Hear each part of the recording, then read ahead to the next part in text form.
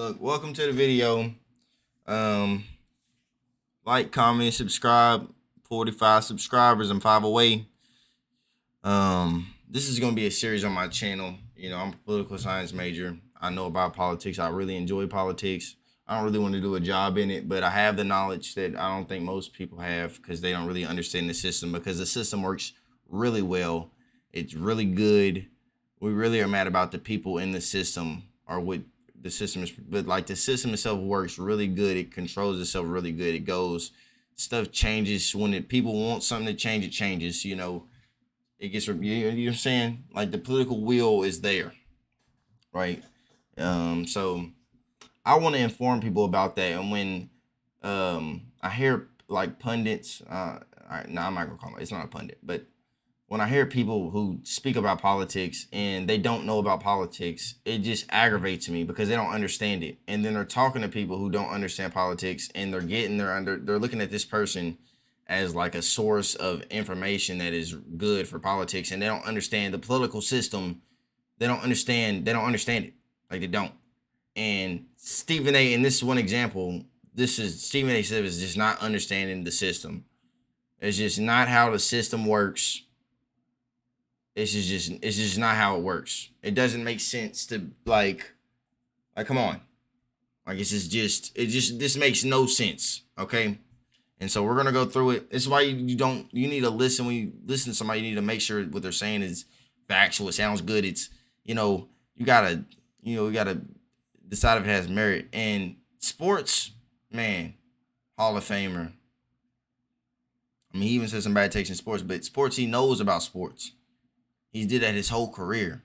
So, but politics, no. Let's start the video, man. Let's get into it. Trump's going to get reelected. I'm not mad at this opinion. I mean, you can have this opinion, you're wrong. I mean, I don't think he will, but the reason for the opinion is the problem that you'll see. Donald Trump's going to be the next president of the United States. If this kind of stuff that I'm reading continues to happen in American cities, Donald Trump is a shoo-in for re-election, even if he's a convicted felon. Now, that's a damn shame. But somebody got to say it, so I'm going to say it.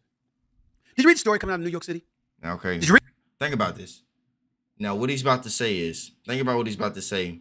He thinks that this event will help Donald Trump win the election. Okay. Now, before we get into it, let's think about the scope of this event, where this event pertains to, what area it pertains to, and how that area is relevant to all the other areas. Read it. Involving Mayor Adams, Eric Adams, who I'm a fan of, by the way. I like him. But I don't like the story that I read. And so Stephen A. Smith is, never mind. He voted him in, no cap. And I think it's a story that can't be ignored. And it's talking about how $53 million in prepaid credit cards are in the process of being distributed to migrant families. Now I understand what people are thinking about, what they're wondering about here. Because they're saying to themselves, what's the problem if you're on the left? There's a big problem if you're on the right. No, it ain't that simple. We have to understand that we don't want people eating out of garbage cans. We don't want people starving. We don't want people separated from their children, the children separated from their patients in office. We all know that he's capitulated to the extreme left. And even though we wouldn't say specifically and definitively that the borders are open, every time you turn around, particularly in states like Texas and Arizona, and to a lesser degree, California, it is an extreme problem. Well, guess where else it's a problem? It's a problem in New York City, my home. And I got to tell you something right now.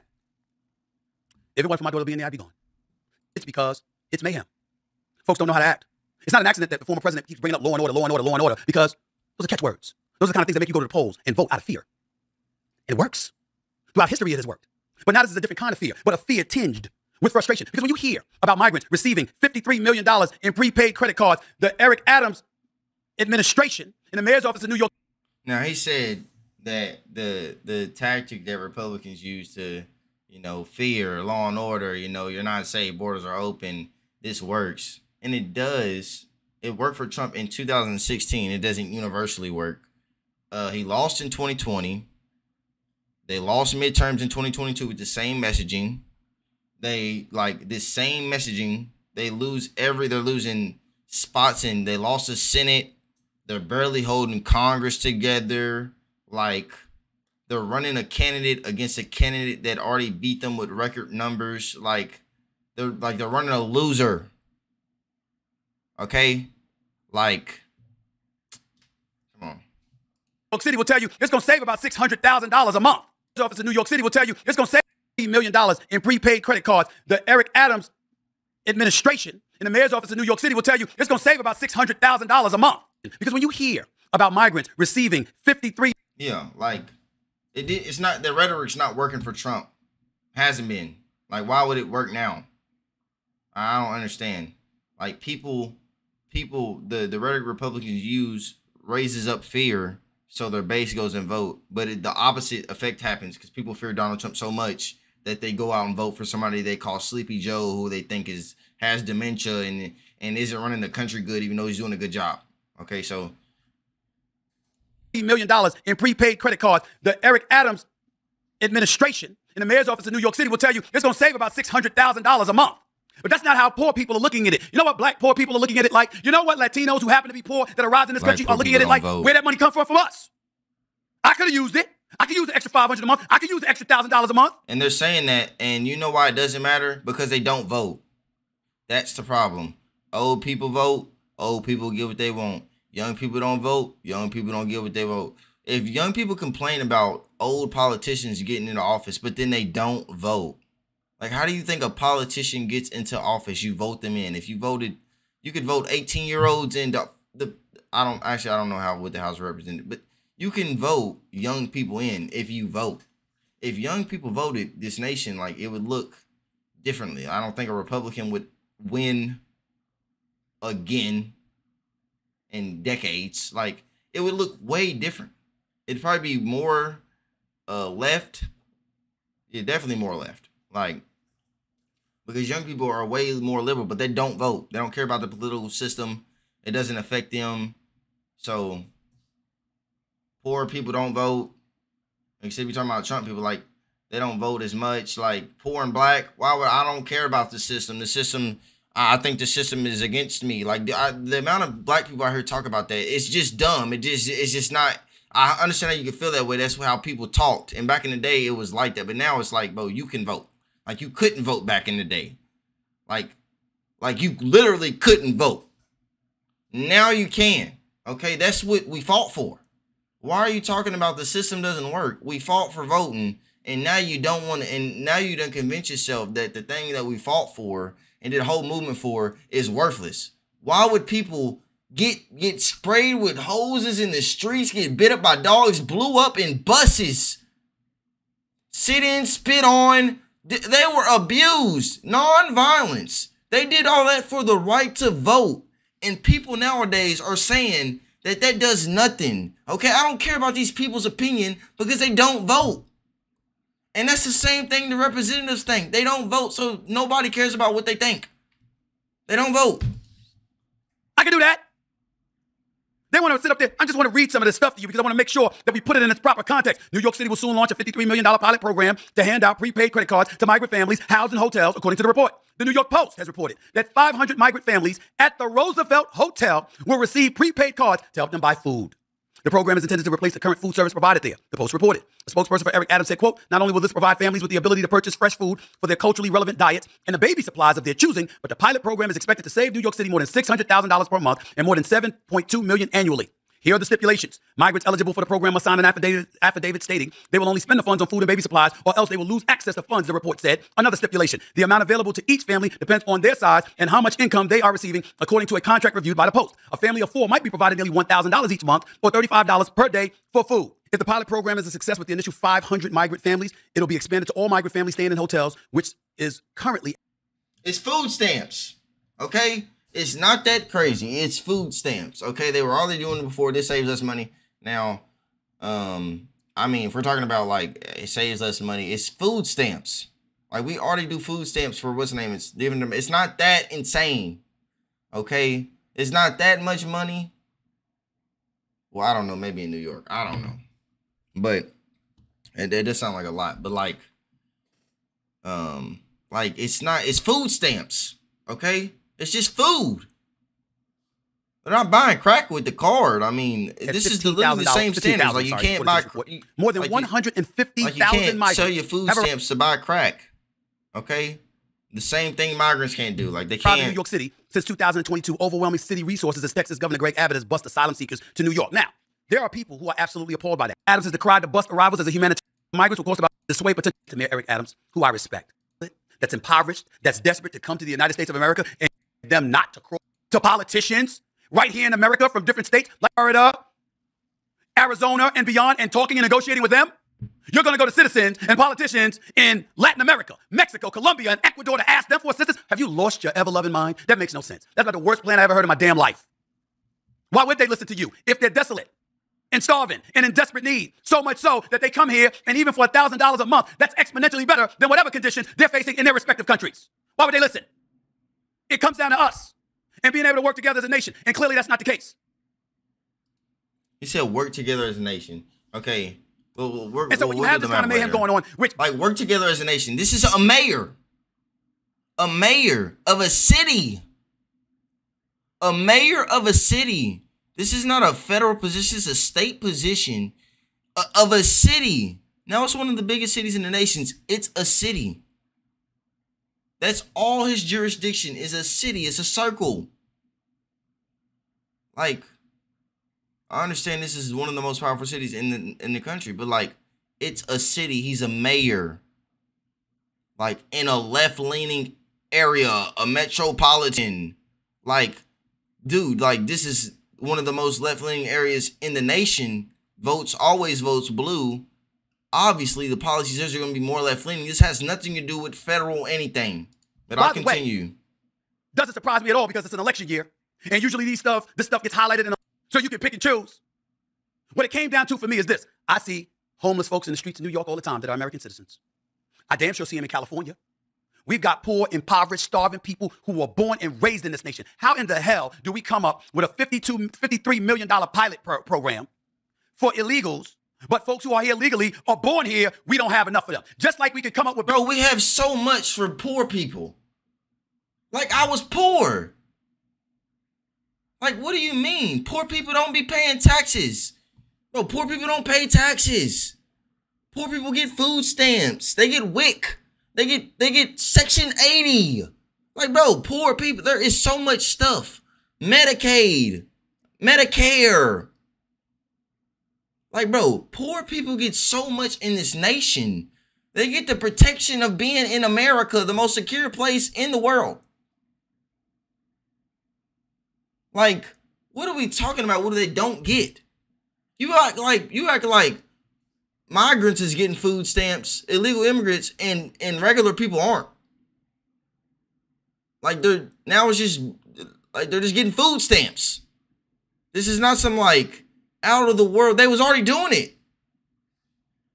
Like, you voted him in. Billions for Ukraine. But somehow, some way, we can't fix the homeless problem. I'm down for helping Israel. Bro, and like, why are we comparing Ukraine to problems at home? Bro, these problems, look, Ukraine is money. Bro, Ukraine is so simple. It's just give them supplies. It's give them the stuff we have built already. And we can control what we give them. Or we give them the money to go buy stuff and we're like, oh, you buy this stuff. And you know what I'm saying? Like, that's easy. Solving the homeless problem and low paying wages and all that, that's hard. That's way harder to get past. That's going to take multiple bills. Okay? These two things are not comparable. And that's how I know you don't understand the political system, because one has the political will, the other doesn't. When the Ukraine stuff happened, both sides said, we need to give money. We need to give money. Each time, we need to give money. We need to give money. We need to give money. They agreed to give money. Now they're trying to withhold it, but they agreed to that. Nobody has come together in Congress, or, I mean, they did in New York, and they said, we're going to give the migrants money. Like, but in Congress, that's not happening. Like, the Republicans literally wanted a border bill, and then they do a border bill, and they don't want to pass it now. I'm down for helping address the situations with the Israeli-Palestinian conflict, okay? I'm down for helping the Ukrainians and fighting off Russia. And why would we let Russia just take over Ukraine like back in the day and become the Soviet Union again? The most contentious time, one of the most contentious times in the world, where we were threatening nukes and having a Cold War, fighting proxy wars through other countries to fight each other and building mass weapons of mass destruction and trying to, like, why would we want to even kind of let that happen? Why would we want to make the same mistake of the past like we did with Germany after World War I and appease them, and then Hitler came up and started killing Jews? Okay, so, like, why would we want to appease somebody who we know in the past, like, that failed at the world conquering thing, they're getting all the territories and broke up into many? Why would we let them try to do that again? Why would we? Why would we let Israel be attacked by Palestine? Like, why would we just let them be just terroristic attack? Why would we let that happen? Okay? Like, why would we? They're an ally. Like, why would we? It's not like they're in the, like, the dead wrong. Like, if you get terroristic attack, you have the right to defend yourself. Okay? So what's wrong with us supporting that? These solutions are so simple compared to solving homelessness. Okay? Or fixing why people are poor. These are so much simpler. It's literally we're the #1 military. We have a bunch of materials. We know everything about the military. We make the stuff. We send them the money so they can buy the stuff. It's simple. We do this amazing. That's the one thing we do the best is the military. So why are you comparing that to solving homeless? We've never been able to solve, in America, the war on drugs. That didn't work. The war on poverty. That didn't work. War on crime. That didn't work. None of those wars, the war on hunger, none of these wars actually, like, happen. What about poor and desolate citizens here? How the hell do you print money for foreign countries, but you don't print that money to help eradicate folks that are starving right here in the street? Well, they do. It's called fucking food stamps. God damn, like, what do you mean? Why do you think we go into debt every year? You think we're just going into more debt? The Ukraine stuff is extra debt. Okay, it's extra debt. We already go into debt every year with the budget. Why do you think we're in debt? The stuff provided to the people adds up. They spend extra stuff and out of budget every year. Every year almost. The the debt is crazy. Like, come on. Streets of America who were born and raised here. This is what I'm talking about. And so when you have something like that, what's the one way to eradicate it? Yes, you got to have a flourishing economy. Yes, you can't have inflation. Yes, you can't be on the verge of a recession. Milk don't need... We're not on the verge of a recession. The economy's doing great. People don't feel that. They're starting to feel it, but like, what are we talking about? We're not on the verge of a recession. The economy's doing great. Stock market doing great. Like, you're wrong. Need to cost $7. Bread don't need to cost $5. Don't get me started with how much sugar costs. And he's talking about how much sugar, and this makes me angry because he's wrong. Inflation and stuff is down. It's like, it's been low, like it's lowered. Gas prices have lowered. Like, all this stuff is lowered from what it was. It's like, and he's talking about sugar prices and like, this man is rich. He's just taking people at their word. He's rich. He hasn't had to struggle for sugar and all that he ain't been struggling for none of that for probably 2 decades. 2-3 decades. 2 decades. I don't know how old he is. He might be 60. Like, he been popping for a while. He ain't struggled in forever. He don't know what the struggle is anymore. His struggle is just working. That's it. Talk about employment all you want to. You can talk about the labor participation rate. But guess what? If you ain't making no damn money, and you got to get 2 jobs to pay the same prices or to buy the same amount of stuff that you used to buy, and the price is higher than it used to be because of inflation, then guess what? What are you really accomplishing? That's why Trump is on the verge of getting elected, reelected. He's not, though. Because when he was in office, there was a flourishing economy. There's a whole bunch of other problems. There's a flourishing economy now. His return to the presidency is going to be civil war in this country because he's going to be desensitized to bringing anybody together because he's going to be on the... He says something like that, like you can see right here, what he's saying when he said it on his social media page. I can't blame 50 Cent for that. You want what's going on. Maybe we should consider Trump. When he says something like that, like you can see right here, what he's saying when he said it on his social media page, I can't blame 50 Cent for that. Like, you can't blame 50 Cent for saying, What the F, Mayor Adams? Call my phone. I don't understand how this works. Somebody explain. Can't explain that I'm stuck. Maybe Trump is the answer. Now, could you imagine? Trump is the answer. We're talking about the mayor of New York, right? Let's pull up paint. The mayor of New York. Now, if we do a circle, right? This is U.S. politics. We're going to make like 3 circles. I think 3 is enough. You know, this is, you know, it goes federal, fed, and state. Okay. It goes federal and state, right? You see this? It's a 2-layered system. Federal and state. The federal government has powers and they do what they can, and the states have all the other powers that the federal governments do not have. Okay. So really the circle is kind of, I'm just showing you that the power dynamic. This is how it goes, because if the federal government says a law, if they make a law, the states have to follow that law. You see what I'm saying? Like they can't violate it. I mean, they can't like violate it. They can't like go like, I guess for certain stuff like weed and stuff, but like they couldn't stop the federal government for arresting people for weed. They couldn't do that. Okay. So like each of these 2 groups have powers. Okay. And they're saying that these 2 are connected. That's what they're insinuating. They're saying that because the mayors are in here. Mayor is state. Mayor is state. You can't really read that. Let me change this. Take that back. The mayor. That's state. That's a small position. And that's state. You know, you got representatives, reps. You got the reps in the state. You got Congress. That's the federal reps. You know what I'm saying? We got the pres. You know what I'm saying? Supreme Court. This is terrible. But, you know what I'm saying? Mayor is down here. They're saying these 2 things are connected. He's saying that 50 Cent is saying, and Stephen A. Smith is saying, I can't blame him for saying that we should go with Donald Trump. Because the mayor of New York, a state issue in a liberal-leaning blue state,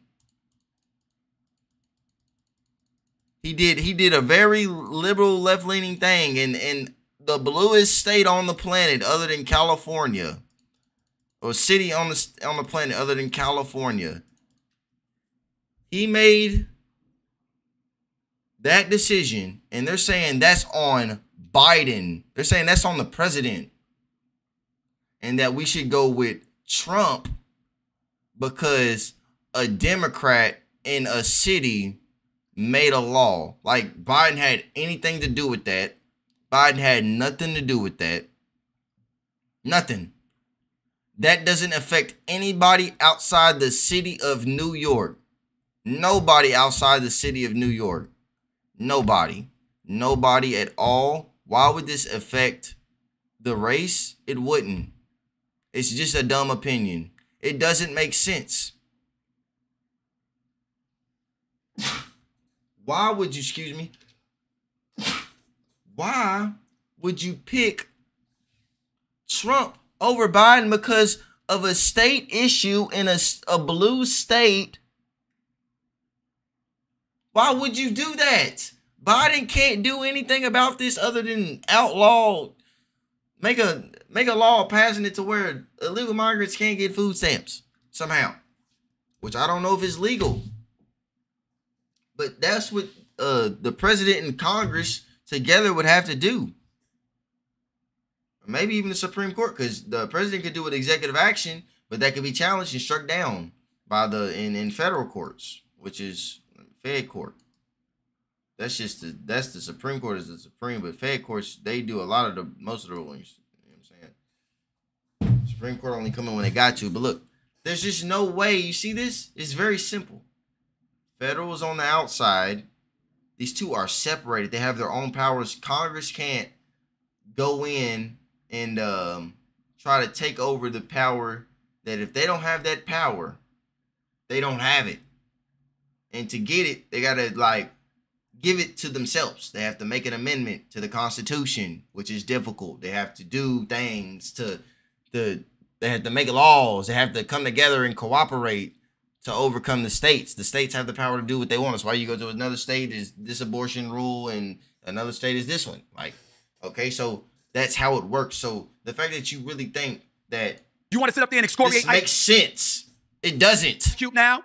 Wait, it doesn't. He didn't pick sides in 2020 when he wasn't telling you to vote for Biden or Trump. He was just saying, yo, I want to present a plan for Black America and see who's willing to listen. And Trump gave the okay and the impression. Trump gave the okay. What did Trump do for Black people during his, like, bro, like Biden done did more for Black people than Trump has. Maybe not specifically for Black, just in general. Just to the health of the country. When Trump left office, how healthy was the country? It was struggling. I don't know why people don't accept that COVID, they say Trump stuff was good. When he left, we were struggling. Biden had to save the day, and he did. With some policies. It wasn't on him. But the economy bounced back. COVID ended. Inflation is down. Like, it's good. Like, what? He was willing to listen. You want to call Ice Cube a sellout now? Trump got 12% of the Black vote in 2016. He got 16% of the Black vote in 2020. And still lost. They're projecting he's going to get more than 20% of the Black vote in this upcoming election. It's too early for all that. That's what they're saying. And who's to say Black folks would be wrong to vote for him? I told y'all before. What do you mean, who says? Who says he threw over? You just said that a civil war would come about if he got in. And you're saying who would say they're wrong for voting for him? Bro. So a mayor, a Democratic mayor in a city does some migrant, give some illegal, some food stamps, and that's going to change the election. I am no Republican. I voted for one Republican in my life. That's Governor Chris Christie in New Jersey because I thought that Corzine was a disaster. I voted for Al Gore. I voted for Barack Obama twice. I voted for Biden, despite the crime bill that incarcerated a whole bunch of people in the 90s that looked like me. I shoved all of that aside. All of it. Because I knew how divisive Trump would be. But as we sit here now, and we watch something like this transpire, where there seems to be more rapt attention being paid to folks who are not even here illegally, nor are from this country, yet we want to turn around and ignore us. Black folks, Latinos, and beyond. And like, bro, like, and this, like, Republicans don't help out Black people and Latinos in, like, when Trump was in office, what was he doing? He tried to build the wall. Why didn't he use that money for Blacks and Latinos? And like, he literally got emergency funds and like said it was an emergency and used Pentagon funds to build a wall. They could have been used for Black, homeless, poor people. Like, what are we? Like, how is he better? More impoverished and are in need. We know why you're doing it. Because you want that voting block. So once again, ladies and gentlemen, what did I say years ago when I used to give speeches and say I wish for at least one election, everybody vote? Want it? No, they don't want it. It's theirs. It's like 80% of people vote Democrat. You go to the people who vote for you. You wouldn't go to people who don't. You wouldn't go to you wouldn't go to Utah and try to win the state. Like, come on. You're going to go to the people that support you. And if 86% of a group supports you, you would focus on that group. Every Black person in America votes Republican. It's common sense. You know why I used to say it? Because you'd have to flatter us from that point forward. You couldn't just take the Black vote for granted. It's not just certainly don't deserve to be ignored. This is just dumb. Because others who are in this country. At the end of the day, Look, man, don't be like Stephen A. Don't just be informed. Inform yourself. Like, you don't know how the political system works. You don't. This is it. This is not it, but this is part of it. Okay? Like, this is how it works. Like, this is how it works. Federal government has rules. The separation of powers. Separation of powers. Fed has rules. The rules they don't got, the state got. The state does what it wants with those rules. The Fed really can't do anything about that unless they change their rules to affect their rules. But if they make a rule, that rule is supreme. Okay? That rule is the law of the Fed makes a rule. It's the law of the land. Okay? They have the final say so. Because they're all, you know what I'm saying? They're above the state in power. Okay? And these two things are different. State representatives are different from federal ones. Okay, like, it's different. Like, it's different. It's the same, but it's different. Okay, same system, but different. You know, each states are different. They have their own little unique things. We have 50 states. I think 51 states. I don't know.